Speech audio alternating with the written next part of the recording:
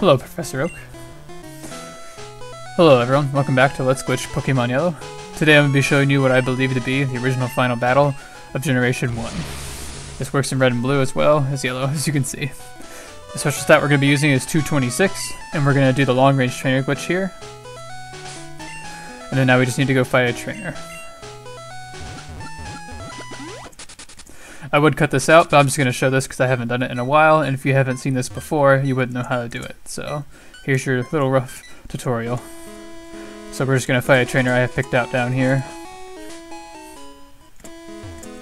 Oops. A few things you're going to need here is of course, the Pokemon with a special stat of 226, and a Pokemon that can growl, I should say that. We're just going to fight this guy. Horn attack, hopefully, yep, there we go. And another thing interesting here is this is actually a Missingno I have here, but I combined it with an Omastar. This is one thing I wanted to show off briefly on here, which is something interesting to like. I love that Missingno. This is the yellow Missingno you get in the game. And it has like this little party effect, changes like what sprite it has in the party. And I also have this weird Pikachu here that knows Surf and Fly. I'll go a little bit more into that here in a minute. But for now, we're just going to go through the Pokemon Mansion and get a Ditto. I did bring repels this time, believe it or not. As you can see. So we're going to hustle through here really quick. It has been a bit since I've recorded a video, if you can tell. And get through here. I'll never forget this though, you'll do this a lot when you do glitches in this game. Because anything that involves a Ditto, you basically have to come down here. You can also go to Cerulean Cave, but I prefer this. So now we're just going to find a Ditto. If this takes too long, I'll cut it. I'll probably do one more. Yeah, so I'm just going to cut it until I get a Ditto, so I'll see you guys there. Alright, we finally found a Ditto. Thankfully it didn't take too long. Oops. I'm going to switch into Seadra here. Has a special stat of 226, just as a little reminder. We're going to leave. Before we leave the mansion though, I'm going to show that you can see your Missingno has the book as its like sprite menu. Wow, it's not letting me click it. Usually I get this pretty easily. There we go. So you can see it's a book. But this is basically the yellow Missingno. I combined it with a Omastar, that's why it's called Omastar. But you can see there it has a weird type. Its stats are Omastar's stats. And you can see there it says Missingno, and it has the weird glitchy EXP and level up points. But what's cool is it actually can level up on its own. It just looks glitched. And I'm going to view the stats of Charizard here, just because I need to view the stats of a non-glitch Pokemon to revert my sprites, because viewing the stats of Missingno will basically destroy your sprites. And I'm going to use an escape rope here, because good luck getting out of here without it.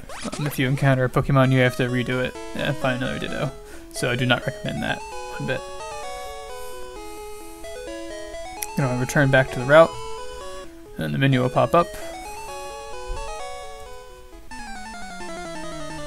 As you can see here, we get Professor Oak, which is really awesome. Because that means that he does exist as a trainer in this game, as you can see. Oh, his loadout's not really anything too special here. You can see it's just an Electrode and a Weezing. So we're just going to speed through this, honestly, because nothing too special. But we use the attack stat 7. Something interesting is that basically the original loadout that every trainer has, because you know this glitch trainer is basically existing between special stat 200 to 255. I want to say basically loadout 1 is their original like intended loadout, because that's the case for a handful of trainers. Lance, for example, in the one video, I don't even remember what part it was, we had that Squirtle that was 205. I'm actually going to... Yeah, I'm going to finish what I'm saying, and then I'll cut to finding another Ditto, basically, because that's the next thing I'm going to do is show off loadout 1. Is that basically loadout 1's the intended loadout you'll encounter. We had Lance that had that Squirtle that was 205, that was also attack stat 7, but if I had done loadout 1 with the attack stat of 1, basically we would have his normal loadout that he has in the Elite Four. So basically my point is that I assume that Professor Oak was supposed to be after Blue in the Elite Four, maybe as the champion. I'm not sure how that would have worked. Clearly they removed him for that reason. And maybe he would have worked like Red and Gold, Silver, and Crystal, where he's like, you know, the final challenge trainer type deal, or even Steven from Pokemon Emerald. Anyway, so I'm going to cut until I find another Ditto, so I'll see you guys there. Alright, now that I found another ditto, I'm going to switch into our special stat Pokemon, Seadra. Yet again, another reminder, special stat 226. And what's unfortunate about using this Seadra is that it has double team, and also has Mimic, which doesn't go well with my Charizard here, because I have to growl at least 6 times. And it has Mimic, and it can probably learn... Whew, okay, good.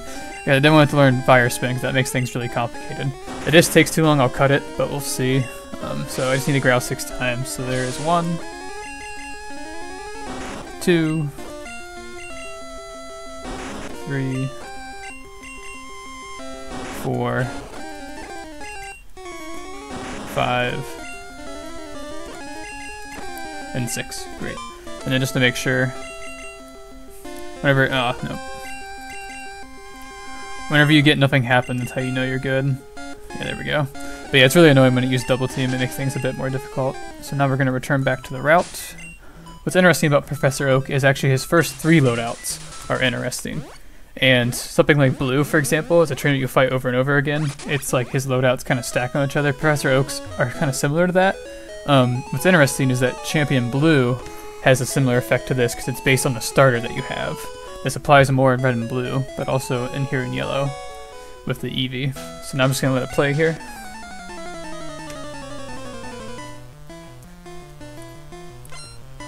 Hello, Professor Oak. As you can see here, he has a Tauros at level 66. So it's about on par with Blue, as you can see. So it would make sense that he would come after Blue. I assume that he was either supposed to be the original champion, and maybe Blue was supposed to be part of the Elite Four, or maybe they were going to do like champion, and then like, oh, Professor Oak's going to test you at the very end. Who knows?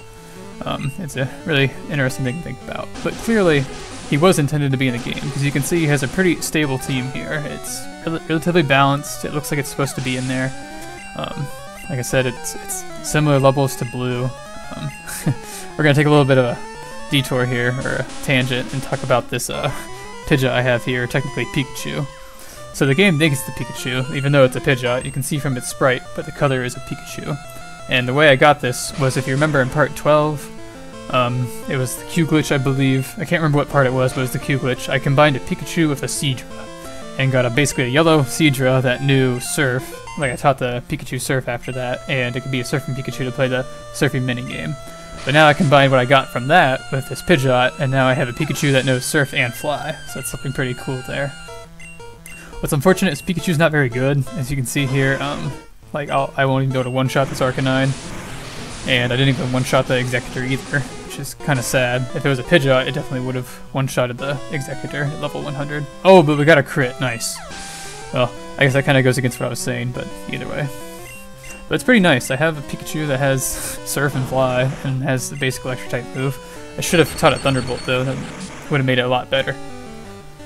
So we're just going to beat up this Blastoise here. As you can see, the first loadout has a Blastoise. For some reason, I thought it would have been Venusaur. It would make more sense to me, because, like, especially in Red and Blue, for example, it makes sense that Red would have taken Charmander, Blue would have taken Squirtle, and then Professor Oak would have been left with the remaining starter, Venusaur, or I should say Bulbasaur, sorry.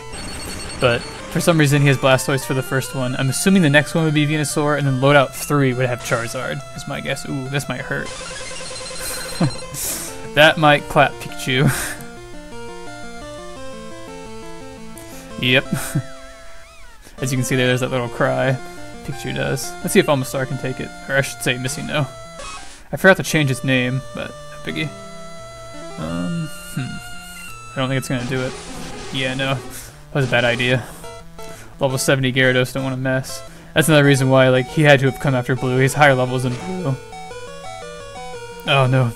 We're just gonna switch out. I don't want to lose anything. We'll just use Venusaur. And there we go.